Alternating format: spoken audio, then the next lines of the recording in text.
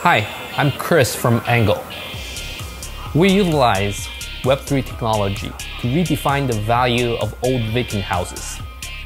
We use blockchain technology to bring money and people to rural regions of Japan that are underserved and overlooked by traditional finance.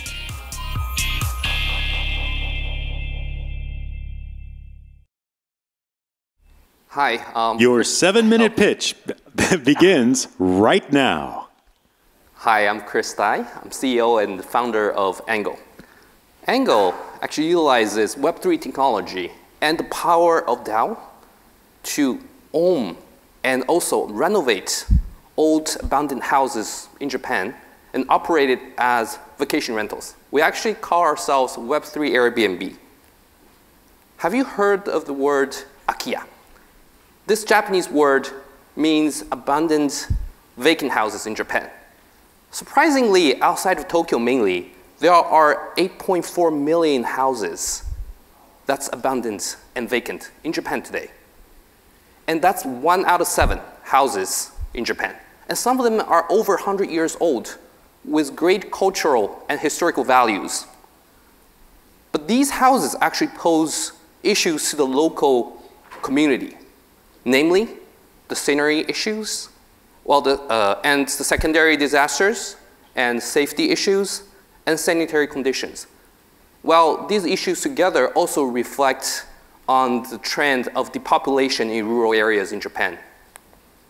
So with these vacant houses, akiya, why are we not renovating them and repurposing them en masse? Well, the problem is traditional finance, or the lack of traditional finance money into financing these operations. Well, let's look at how we would finance that in traditional finance. Usually, we use bank loans to finance the renovation and purchasing of akiya. However, banks in Japan don't give out loans for old houses because they cannot evaluate the house price or the value of it as collaterals. So they won't give out loans. But how about funds? Well, there are not many funds, or as I know of right now, there is no funds that invest solely on akiya because the initial setup costs for funds are very high. And also, funds also want to leverage banking, borrowed money, to increase your returns, but that's not possible with akiya. So they have no way of doing that. Then, well, you look at the public traded funds, operating costs are very high, and the akiya returns is nowhere outrageous like that to give those funds a good enough returns. And also there are, of course, smaller crowdfunding, real estate crowdfunding services, but those services tend to be a little shorter in fund life cycle time, so that the akiya actually needs a little bit longer time to give out returns. So what you see is one of these akiyas will be abundant and sort of disappear. So what do? We actually utilize a DAO to issue NFTs, membership NFTs, to raise money from individuals actually to own and operate these akiya. And the money is directly from individuals. And we believe by setting up this structure can be used for other sectors and other assets that's being ignored by the traditional finance. And why are we using the DAO structure for this? Well, namely, there is the initial cost issue, because the DAO is a lot cheaper in setting up than, let's say, a fund. And also, members of the DAO can sell their shares very easily through a decentralized exchange with other members of the DAO.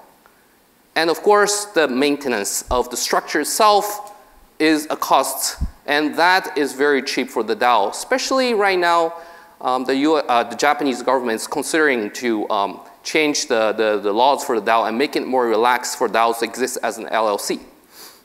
And of course, the transaction fees, by utilizing Web3 technology, makes it a lot cheaper than the traditional funds. And altogether, also the DAO provides a kind of transparency and trust that we would not see if, let's say, we raise money or we invest money into a corporation that is a black box. But a DAO can provide that kind of transparency, that can provide trust. So together, what we can create is a very small-scaled investment vehicle that cater to individuals and also can give positive social impact. And it's very decentralized. So a single DAO can have sub-DAOs in different regions and purchasing different regions' akiyas and have local community support as well as the DAO member support. So from looking from the side of the DAO members, what's the benefit? I think the biggest definite benefit is the decentralized governance. By making the decision-making process and also the data transparent onto the blockchain, we can instill transparency and trust so that people who are investing money into the DAO can see how exactly the money is being used. And also, DAO can have a very diverse reward systems. Aside from just financial rewards, we can have tokens that can give access to exclusive services in the physical world. And that can be traded and exchanged so people can monetize that as well, but also use it, of course. And also the experience of heavily involved in the project, not just by investing money, but putting your effort into it to create a social impact is great for individuals. And this is the future structure that we're setting to actually let the DAO own the property and have DAO members investing and putting money into the DAO and collectively own it. And for our current DAO structures, we are actually involving our community members to give contributions in helping with installation of amenities, with setups, and these contributions are rewarded with DAO tokens. Some of our members are over 80 years old, and we use Web2 tools like Line to actually give tokens, so they don't have to set up hardware wallets or anything. And this way they can get tokens and use that token to actually exchange for free staying at our properties.